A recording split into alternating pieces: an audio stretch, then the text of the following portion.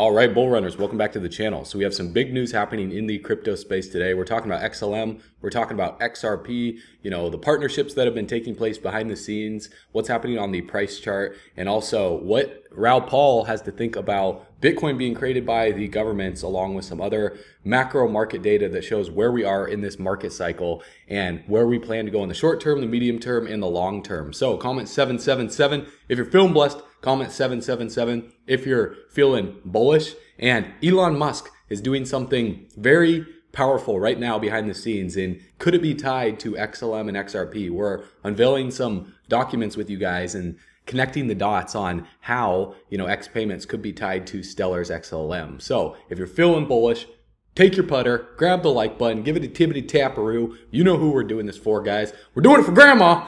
We're going to beat the SEC and we're buying our house back. We're buying the whole block back with XRP. Let's run it.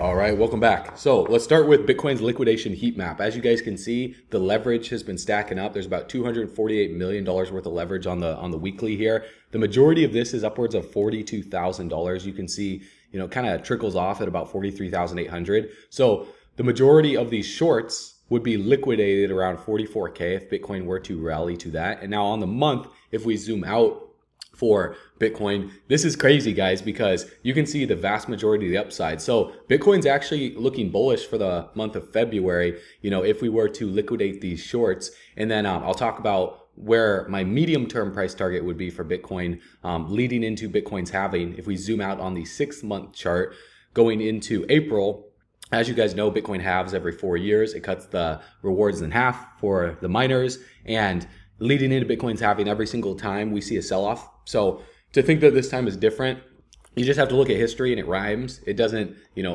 repeat with 100% accuracy, but it rhymes. And $34,000 looks like there's $8.2 billion worth of leverage down here. So I would expect leading into April, Bitcoin to see a sell-off. Now I want to talk about why that's not necessarily a bad thing, because this is healthy for the markets. But you guys know what happened with Jamie Dimon talking about Bitcoin being a pet rock. I thought this was pretty interesting. Listen to what this guy has to say. What do I think about Jeffrey Epstein's banker being concerned that a distributed, decentralized, open public money could potentially be used for bad things, sitting on a ski resort in Davos? I don't really care. I don't know why anyone cares, right? I mean, that guy knows when money is used for bad things. So it's a weird opinion of his. And my pet rock was up, as you said, 160% last year. It performed well against the dollar. So I don't know. I don't really care what that guy has to say about Bitcoin. I don't know why anybody does. When you think about Bitcoin and transactions that we're seeing, and a lot of the focus, at least coming into last year too, was not just what the ETF approvals would look like, but what also the utilization from here would look like moving out of the crypto winter. What type of utilization are you seeing? First of all, Bitcoin's this open public digital infrastructure for the world. So you see utilization all over planet Earth for all sorts of different things, right? Anyone can do whatever they want with it, which is part of the beauty and part of the attraction. I personally think that the killer use case we'll see over the next few years is the fact that all 8 billion human beings on the planet face fiat debasement. That means that their government's local currency loses value persistently. And global debt to GDP is what, 360% right now?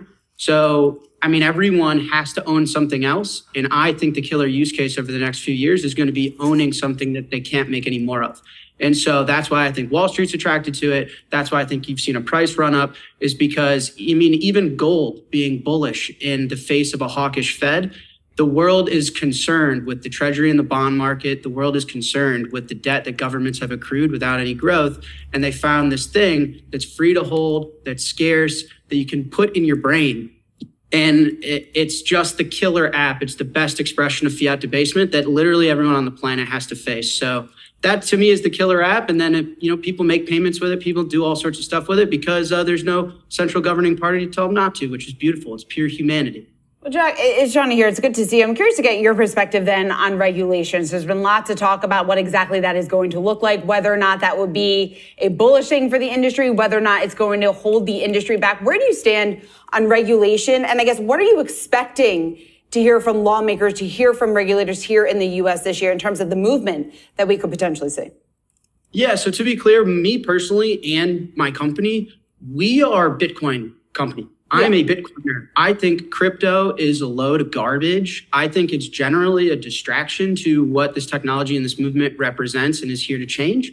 And so how the world is going to sort out the fact that some kid named Vitalik Buterin printed a lot of coins in his basement and then pre-sold them to people and has been promising all sorts of crazy things that have never happened. I don't know. Is that a security? But I guess the point is, I don't care. Everyone knows that Bitcoin has regulatory clarity, that Bitcoin is now officially on Wall Street, that Bitcoin is distributed, it works, its monetary policy has never changed. And that's why I'm here. I'm here to change the world through Bitcoin and push Bitcoin as far as we can as humanity and society. So the regulation on, I think altcoins are arbitrages on this trend. I don't think they'll be around, by the time I die. I imagine, what is Dogecoin going to do for society over the next 20 years? Come on, what are we talking about? So I guess I don't really care. Bitcoin has the clarity it needs. And I think it's going to be a $5, $10, $20 trillion asset over the next 18 months. Jack, you mentioned Vitalik, of course, the Ethereum co-founder. When you think about what we've already seen with the spot Bitcoin ETF and a lot of attention now pointing towards whether we will see an Ethereum or an Ether ETF come forward, do you believe that that's like the next kind of dam breaking type of moment to really thrust even more institutional knowledge and even more institutional investment and inflows into crypto as a whole, even though I know you just said that crypto is a load of garbage? Yeah, crypto's loaded garbage. Jamie Dimon was Jeffrey Epstein's banker. Like, a lot of this stuff is just noise, pure unethical, malicious noise. My opinion, guys, again, is that global debt to GDP is 360%. What does that mean? The governments have piled up so much debt with no way to pay it back. So who's fronting that bill? I mean, someone's run up a $36 trillion bill at the bar. Who's paying for that? And the answer is whoever's holding the currencies that they can debase, that they can print more of. They have to issue more debt and print more currency to pay that bill. And so everyone has to find something else to hold. Do I want to hold Ethereum? Ethereum's a tech play. Ethereum's a gamble that Jamie Dimon's going to use it. What did he say in his ski resort Davos interview, that he's going to use it to flip real estate? What does that even mean? That doesn't mean anything. I was around, people don't know history. I was around when Ethereum got hacked and that the Ethereum Foundation cherry-picked transactions. They were like, oh, we broke something, so that transaction doesn't exist. We're going to change the monetary policy here. That's what I'm going to do to hedge the Federal Reserve and the fact that they got to front a $37 trillion bill? Yeah, no thanks. And no one on Wall Street thinks that either. Right? Bitcoin is the actually only innovation that is attractive to solve what is the biggest financial problem ever, which is central banking. So Ethereum is a tech play. And if Ethereum turns into the new Tesla, like a stock, like an equity, great. Sure. People are going to get stimulus checks and they're going to go punt Ethereum and, bet that Vitalik is the new Elon Musk. But it's not a new world reserve currency that everyone can use to escape the fact that we're all going to get debased because over the last 100 years, governments accrued so much debt that we're in serious trouble. I mean, the last thing I'll say, guys, the bond market has never been this bad. The 60-40 portfolio that's so safe, bond holders are doing way worse than this guy who just casually owns Bitcoin, right? So this is a massive problem. And no, I don't think Solana, Ethereum, Dogecoin, no, I don't think that matters. So do you guys agree with him or do you disagree? One thing they spot on about is Jamie Dimon with JP Morgan Chase. I talked about this in a previous video. JP Morgan was hit with a $200 million fine for letting employees use WhatsApp to evade regulators' reach. And then they also agreed to pay $920 million in connection with schemes to defraud precious metals in U.S. Treasuries market. And then France fined JP Morgan $29 million in tax fraud settlement. And then JP Morgan paid $75 million in role in Epstein's sex trafficking operation. So anyone that listens to what Jamie Dimon has to say, is an idiot and can't be taken seriously just like him. So all of his comments is really just to protect his capital with all these investors in Chase and in JP Morgan, so they don't just sell out and buy into Bitcoin. So they have to slow it down. That's what they're doing. All these big bankers, all these big institutions, all these big companies, they know that the dollar is being debased and the dollar is going to go down over time, and the global reserve currency is going to shift. You know, it happens every, like 80 to 100 years. And so the dollar is on year, 79 or 80? So we're pretty much there. We have less than 20 years before it shifts to something else. And what it's shifting to is CBDCs, central banking digital currencies. So I do agree with him that Bitcoin's use case is a store of value as a commodity in the collapse of the dollar. But in terms of solving the central bank issue of, global transfer and international payments, XRP and Ripple is solving that problem. And so when we look at Bitcoin's chart, we need to talk about Bitcoin first in order to talk about XRP, XLM in the global plan that's being ushered in behind the scenes by 2025. And so Bitcoin right now moves the market, and history is repeating once again. Bitcoin tends to retrace approximately 100 days before the halving, and this time is no different. Now, the real question is not, will Bitcoin retrace before the halving, because it's happening right now, as we called on this channel with the 618 retracement.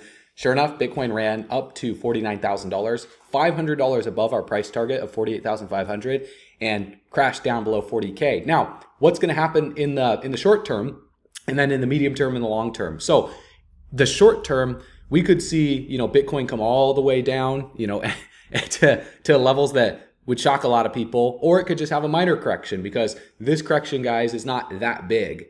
People aren't that scared. If we open up coinmarketcap.com, the real key here is to look at the fear and greed index and see where people's emotions are at right now, and they're neutral. So with Bitcoin crashing to 39K, people aren't in fear yet. And so this crash, it hasn't really even happened yet. This correction, it's just halfway there, because arguably until everyone's saying, Bitcoin's going to 12K, then the correction would most likely be over. When people start screaming blood in the streets, but right now people are thinking that the markets are going to go up. People are thinking that the correction's done, because they're neither greedy nor are they fearful right now. And so there still needs to be more liquidation events taking place for these leveraged traders that are going to be longing the market at like 35K. So Bitcoin could come anywhere down between 30K, 32, 33K. You can see right here in this blue box. If we compare back to March, a black swan event could happen. I'm going to be talking about the Federal Reserve as well too, and what they're doing with their effective federal funds rate. So the most important thing to understand here, to grasp out of this video, is not a single human being on planet Earth knows what's going to happen for Bitcoin next. They don't know, but what you can do is you can emotionally prepare for the most likely case scenario. And the most likely case scenario we're going to be talking about in this video, and I'll show you guys, my game plan for this, because I do think there's going to be, short-term temporary rallies while we're correcting down closer to 30 to 33K. And so Bitcoin 80 days before the halving, 2016, Bitcoin was 62% below the all-time high. In 2020, Bitcoin was 52% below the all-time high. In 2024, Bitcoin is currently 42%. It was 42% below the all-time high. So everything is going according to plan. Now, in the long term, you guys know how I'm feeling. I'm bullish. Look at this chart. The bears will tell you that this time it's different. And if we look right here at what happened in 2016, we saw a breakout from this range that it consolidated in for 200 days, and then it back tested the range with this quick wick, consolidated sideways, and then broke out 6 to 12 months after Bitcoin's halving. And so as you guys can see, we're just starting this sell-off, and we still have further down to go, potentially down to 30K. Some people are calling for 28K for Bitcoin, but after this, 6 to 12 months later, if you're just holding through this situation right here, you're gonna have to be patient, right? As you've had to been patient during the entire bear market if you bought the top. But 6 to 12 months after the halving, end of 2024, if the Fed hasn't broken something, if we're not in World War III, and they continue to print money, which they're most likely going to do, then the long term is looking bullish. Now, a quick reminder from the Wolf of Wall Street's Scott Melker on Twitter. He's saying Grayscale is not dumping on you. People saying Grayscale keeps sending Bitcoin to Coinbase and dumping. People are selling GBTC, and Grayscale is being forced to sell Bitcoin to match. It's nothing nefarious. It's just mechanics. So there's still more Bitcoin to offload, but that's being gobbled up by the other institutions as well too. There just is more outflows than inflows right now. And Raoul Pal, as you guys know, has been a macro Bitcoin bull along with Michael Saylor, and looks like he's turning into a conspiracy theorist. Listen to this. I said, and I think the US government and the UK government invented it, which is the NSA and the GCHQ in the UK, who are the two world centers of cryptography. Because even how the white paper is written, it's you think this they're transatlantic. Satoshi? Yes. I always have. And I asked the Department of Defense, they said, yeah, we've considered that too. They seeded it was official, experiments. or it was just people from that went rogue? I don't think it's necessarily a rogueness. I think like Google have like Google X, where they do tons of experiments, right? They know that one of the esoteric risks for the entire Western system is the issue of money. So there's probably groups of people who are given things to try. And if you can seed a new system, maybe they tried 100 of these and just one succeeded. We don't know. But it would make sense because that's what they do, this kind of stuff. So one of these took off. And so I think it's always been. I don't think it's a coincidence it came out of the financial crisis. I don't think it's a coincidence that the halving cycle and all of this is all related. It is the solution. Always has been the solution. You just can't go there tomorrow. So all you need to do is let it happen slowly and manage that transition. You'll be okay. There'll be times where it speeds up because we've got something bad going on. And there's times when it slows down. But and that's what I think the US government regulation is trying to do. They don't want to ban crypto. Just slow this down. Because if all the deposits leave the banking system, it's game over. If they don't set up a way of collecting taxes because everybody's living in crypto land and they have to ask your honesty in what trades you've done, that's not going to work for them because they can't pay the bills. So I think they're trying to catch up. I think that the UK will have a CBDC. I think the Europeans will. It's all coming relatively soon, next 5 years, 3 years, 4 years. And they'll feel more in control of the system that they've got because they need to pay the interest payments. So I do agree with him that they're trying to slow it down. And also, there's a reason why I don't hold any Bitcoin is because you don't know who the founder is. Satoshi Nakamoto. So all the Bitcoin bulls using arguments that Bitcoin's the original, has regulatory clarity. Yes, that's true. So I do think Bitcoin will do well, but it's not going to create life-changing wealth. Anyone with a brain can understand that. That's common sense. Bitcoin might pull a 2, 3, 4, maybe a 5x this bull run cycle, but altcoins are going to do better. And specifically XRP is the only other altcoin that I believe has that regulatory clarity because I base my beliefs off facts.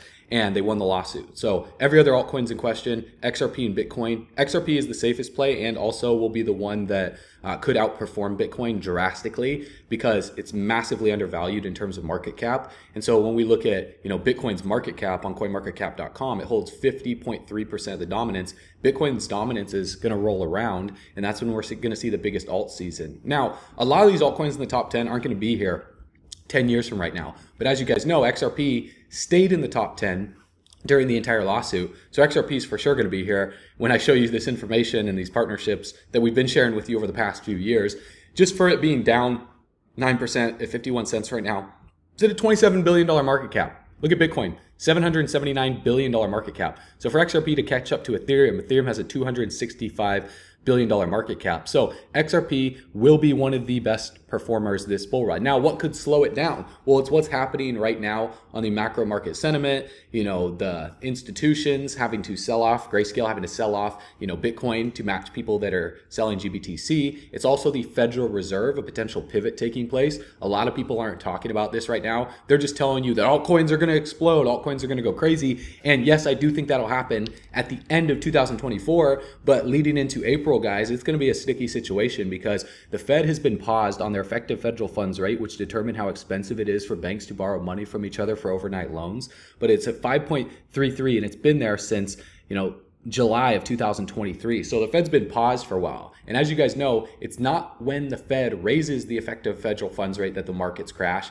It's not even when they pause the effective federal funds rate. It's when they drop and they start lowering rates so that we crash. And to bring this up, to show you the truth, when we look at the S&P 500 index, I put up the effective federal funds rate in purple that you can see right here. During the past few times, back from 2015 until 2019, when they were raising the effective federal funds rate, you guys saw the markets rallying. And even when they paused the rates, the markets rallied even further to the upside. But when they started dropping the rates right here, that's when we saw the crash of 2020 happen because of the effective federal funds rate dropping. In response to that, then they printed a massive amounts of money to bail their way out of the problem. And so most likely be the same situation. So back in 2007 to 2008, that's when QE really started ramping up. I believe it was with George Bush. He started saying, oh, okay, well, let's print a bunch of money and let's bail our way out of this problem. And so the market crash of the subprime mortgage crash from 2007 to 2009, people call it the 2008 crash. But what really happened is in 2007, they started crashing the effective federal funds rate down. And when they started dropping it, the market shortly after that started to crash. And so this is the most important thing that we need to look at. People are looking at this chart, that chart, the other chart, this fundamental thing. But when we look at the effective federal funds rate and see what the Fed is going to do next, this will give us a gauge on what's going to happen in the stock market. So they paused the rates, and just like the last few times when they paused the rates, we see a crash to the upside and we see a final rally. And so what I'm expecting to happen, now again, I hope I'm wrong here, but I'm just looking at history. What I'm expecting to happen is when they start cutting the rates, the markets are going to rally into the end of the pausing. But when they start cutting the rates, then we're going to see a massive crash in the stock market. Now, the real question is, how is that going to affect crypto, and when will they start cutting rates? Great question. I'm glad you asked. So looking at the CME Fed Watch tool, there's 6 days, 22 hours until the next FOMC meeting. They're going to decide what they're going to do with the rates. 97.4% are expecting them to keep them at the current levels.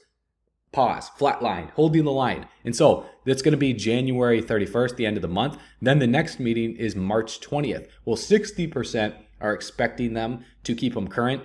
38% are expecting them to drop them by, roughly 25 basis points, and 1% is expecting an even deeper rate cut. Now let's go into May. So arguably by March, there's a potential that they could start cutting, but by May, 53.8% are expecting a slight rate cut of like 25 basis points.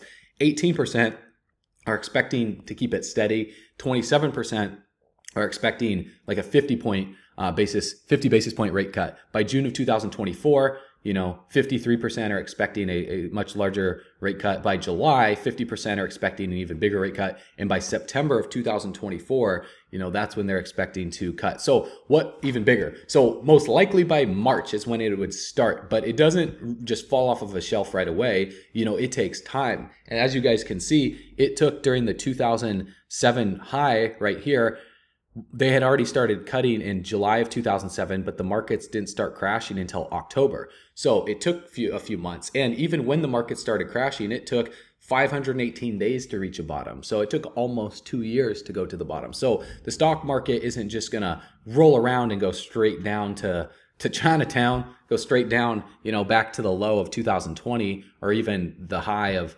2007. It's not just going to do that right away. It'll take time, and there's going to be recoveries, like relief rallies over the period of a week to a month to 3 months during the crash. But nonetheless, the stock market is due for a correction. Now, we're out here in Florida. We just visited a place called Solomon's Castle, and Howard Solomon, the owner of it, he died back in 2016. He sold the top of the stock market back over here in 2007, saying that we're due for a correction, and he started putting money into some old vintage Ford automobiles. And then he built a castle, and he built a boat on a moat, and his family's doing tours there till this day. So that guy's a real legend. So what are you guys going to be putting your profits into from this crypto market? Because when we look at the US dollar now compared to the effective federal funds rate, you don't want to just keep it in cash, because when the effective federal funds rate turned around and they started lowering rates, we saw the value of the dollar drop drastically in comparison to other countries' currencies. And so the first potential rate lowering is coming in like March,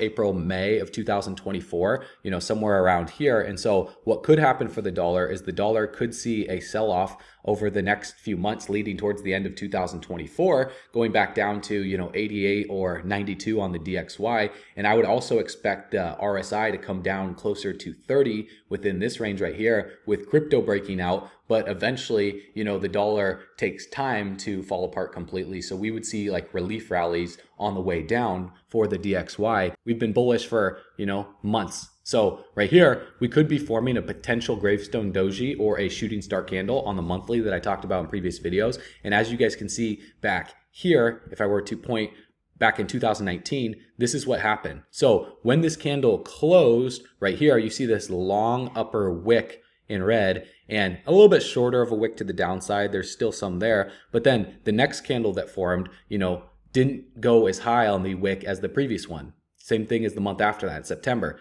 then in October, then in November, and then all the way down here in December. Then we rallied out of here, faked everyone out, thinking that we were going to perform a price reversal because we held this downward trending resistance as support. But this was a massive bull trap because the bull entered here with longs, and there needed to be one final liquidation event to just boom, short everyone out of the market for COVID. And then Donald Trump signed the CARES Act into law. Then they just start printing their way out of here. So even if we see a black swan event like that happen, disease X, them usher in something for World War III, and we see a shakeout event further to the downside, potentially 25, even if we come all the way back down to the low.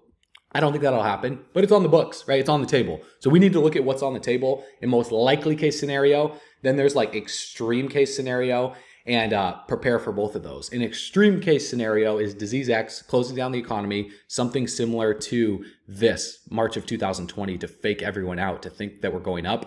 And that's when everyone goes back into greed again. And so what I would expect to happen here is for us to close the monthly candle into monthly for January and to form something like this, form a gravestone or a shooting star candle. And then in February for us to rally up in the short term, and then for us to close February lower than the high of the beginning of January. And then for March, for us to do something like this. Then for April, for us to do something like this. And then in May, for us to find a bottom somewhere around 28 to 33K. And then for us to work our way out of here going towards the end of 2024 as the dollar, starts to see a massive sell-off. And then if there's a bigger shakeout event than this, okay, well, we'll be ready for it. We'll have dry powder on the sidelines because as you guys can see what happened back in July of 2019, August of 2019, it wasn't just a massive liquidation event to the downside and for us to just go down instantly and backtest $6,500 right away. It took a period of time for us to sell off. As you guys can see, 180 days, even into March, that was 274 days. And so we have some time until Bitcoin's halving. That's the key, is patience here. It takes time, right? So next month, there might be a rally back up to, 42, 43, 44K, and then for us to continue the downtrend. So don't get caught. Here's what's going to happen, okay? A lot of people are going to get caught right up here, and they're going to think that the markets are done dropping, and Bitcoin's correction is over. They're thinking that it was just, it's just a 20% correction. While that could be true, I mean, sure, we could shoot higher. I do think we're going to see a much deeper correction going into Bitcoin's halving. And a lot of people are going to get faked out over the next 7 to 14 days. Now, in the long term, though, if you're just holding and you don't care what happens all through 2024, because the narrative leading into 2025 is we're going into phase 3 and phase 4 of the bull, well, then you can hold and you can be fine knowing that you didn't invest more than you can afford to lose with these massive partnerships taking place. Like, for example, Vast partnered with SpaceX for the launch of the first commercial space station. And as you guys know, Elon Musk, he recently launched Twitter X payments, or just X payments, that account. So he's planning something big. And so obviously that would lead to a boost in, Dogecoin, even though Jack Mallers said that, like, what's the use case that Dogecoin has? Well, Elon Musk drives that community. So I do expect Dogecoin to see some rally into this news, but also could there be some potential partnership happening with XLM, Stellar? As you guys know, Ripple, he was part of the founding team back in 2011, 2013, and he founded Stellar XLM, and he also founded Vast. Now, Vast partnered with SpaceX. And very interesting, if you look right here on the screen, when you look at the logo for X, and then you look at Stellar XLM's logo, then you look at XRP's logo, there's just too big of a coincidence to just ignore it that they aren't planning something behind the scenes, because half of the global financial system, will run on X payments is what Elon Musk is planning to do. He's creating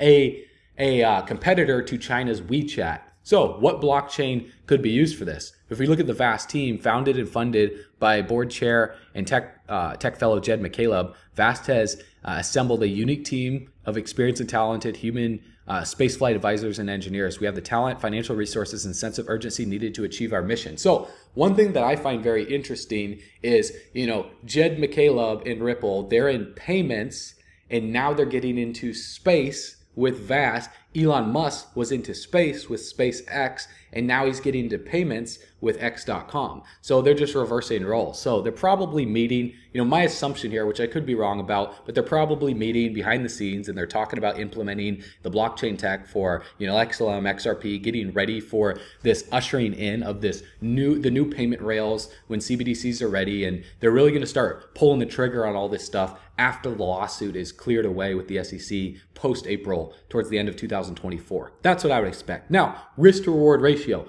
Let's look, is it a good time to be buying? Is it a good time to be selling? Is it a good time to be holding in the short term? As you guys can see on XLM to the US dollar price chart, XLM sitting at 11 cents right now. It's 600% away from the all-time high of roughly 79.80 cents, whereas a correction to the downside that could come if Bitcoin sees a sell-off, right? Because if Bitcoin sees a sell-off to the downside and Bitcoin comes back down to 30K, well, what would happen here? I mean, how much further to the downside is that? That's another 23% correction. If we go all the way down to that's like 24, 25% for Bitcoin to come down to 30K. So if that were to happen, I would expect XLM and the rest of the altcoin market to bleed out as well too, because they follow Bitcoin. Very simple. Liquidity would flow out of the whole market, and altcoins would bleed out more. So I would expect XLM to do a 35% correction to the downside and come potentially down to 7 cents, which was the low. This would be the final shakeout event. It was the low of January of 2023 and also June of 2023 right here. And as you guys can see, this was support in September of 2020 that we saw a sell-off into before we absolutely took off. So this would be the final shakeout event that I would expect to happen leading into the halving. And then people to freak out with, the dollar crashing. Crypto, yes, it does move inversely to the dollar, but sometimes they do move together at the same time, and then they start to differentiate and go in opposite directions. Because in COVID, you guys saw the value of the dollar drop. Same thing for crypto, same thing for the stock market, same thing for the precious metal market. Everything dropped. Everyone panicked. Everyone freaked out. Then people started to realize where the real store of value was, and so they moved all the money into crypto. They moved it out of the dollar, and so something like that could take place. So a 35% correction to the downside. This would be the last final stop before we absolutely explode all the way down to 7 cents here. And so I would expect XLM, XRP to do well. Gemini, in my video yesterday, I talked about, them potentially doing something with XRP. The riddle was answered. XRP perpetual contracts coming soon to Gemini. So while they did a good job of marketing that to build anticipation, it's a big nothing burger. So I mean, it's not the biggest news in the world. So it's good for use case, obviously, but ultimately the main use case is coming through these massive global banking partnerships. Listen to Brad and what he has to say here. The macro environment around custody digital assets is expected to be close to $10 trillion by the year 2030. And inevitably, people are going to need a place to store those assets, and safe, secure, and they're going to need to be able to transfer them as well, having good on and off ramps. Even a tokenization engine, some of the work Ripple is doing around central bank digital currencies or CBDCs. So we think there's a lot of pieces that come together, and we already had, and I remember when you and I first spoke, I remember being on a call with one of the largest top 10 banks in the world, and a bank Ripple was already working with, and they were asking us about could we help them with their custody. This is prior to the Medico acquisition, and we weren't in a position to do that. And so when we think about that synergy, the ability to say to that existing Ripple customer, hey, here's a best in class, going head to head, time and time again, and winning on the custody level, to be able to bring that product to them, I think is a great opportunity for the two companies together. So a lot of people are using the argument that, these banks, these CBDCs won't need XRP. While that may be true, them using RippleNet and implementing, on-demand liquidity, implementing Ripple's products, they will need XRP for liquidity over time. And do you think that Ripple would just abandon XRP? I don't think so, guys. Why would they spend over $200 million? Think about that, $200 million. Why would they spend that much money to fight the SEC if they didn't need XRP? They'd just be like, okay, whatever, sure, they could have fought them for the whole industry, but the fact that they won and they just have to make a final payment leading into April for the settlement, could be 20 million, 50 million, who knows how much that is. Once they get the final green light that the lawsuit is completely over, right? The most important part of the lawsuit is done. They won, but once the lawsuit is completely over, then look at all these partnerships, guys. All of these companies could start dumping hundreds of millions, if not billions of dollars into XRP to buy it up towards the end of 2024. Look how many partnerships are on this spreadsheet right here. Some of the biggest banks and institutions, not some of them, majority of them, right? Majority of them. Look at the employees, revenue in the billions. For some of these companies, Santander, there's over 200,000 employees, revenue in the billions. 48. You can see American Express, Mitsubishi Australia. I mean, some of these don't have the images on here, but MoneyGram, SBI Holdings, the Asia MTM, Western Union, Arlington XRP Capital. Why would these companies partner with Ripple if it wasn't going to do something big? Now, and why is XRP's price going down? Great question. Why is XRP's price going down if Ripple is making all these partnerships? Well, it's because XRP is still following Bitcoin. There could be a decoupling event happening between XRP and Bitcoin, and I think that's the big event that's going to take place either this bull run or next bull run by 2030. And so that's what I'm getting ready for, and I believe XRP will drastically outperform Bitcoin because, like Raoul Pal said, which I do agree with, Bitcoin is the beta test coin created by the NSA. The fact that nobody can tell us who Satoshi Nakamoto is concerning. People say that it's good because it's decentralized, but think about it. If you work for the NSA, if you work for the government, and you're sitting behind a closed door meeting, you would probably say, well, let's make up a name and let's make people think it's decentralized and the creator just wanted to just disappear. Let's make people think that. Yeah, they'll buy that story. 100%. Of course they would. And then let's create something else that's the final product because, they've been testing different things for a long period of time. And when did Bitcoin come out? It came out around the collapse, guys, of the subprime mortgage crash, and then they started printing money. So maybe the government knew, maybe that they knew that the dollar was done for after that, and it was just going to take maybe a decade or two for it to finally fall apart. And so then they created XRP, they created XLM, they work on, stuff like XDC, HBAR, Algorand. All these people start coming together in these closed door meetings and start figuring out how they can be able to completely change the financial system. They just realize it's going to take a few years, right? It's going to take maybe a decade or two. It's not going to happen tomorrow, right? And so the price action on the chart, that's why this is not that important. But what is important is looking at when we are oversold and overbought and knowing when to get the best entry positions. And as always, not financial advice. I'm not going to tell you to buy. I'm not going to tell you to sell. But what I am going to tell you is what's happening on the charts, and then you can make up your own mind from that. So looking at XRP, we see this upward trending support right here in yellow. And as I talked about here, I would expect a bounce, and that's exactly what happened. It bounced off of 49 cents. We're sitting at 51 cents right now. The resistance to the upside, if we see a relief rally at the beginning of February for Bitcoin, upwards of 40 to 44K, I would expect XRP to rally up to 55 cents right here, potentially upwards of 58 cents towards this downward trending resistance right here.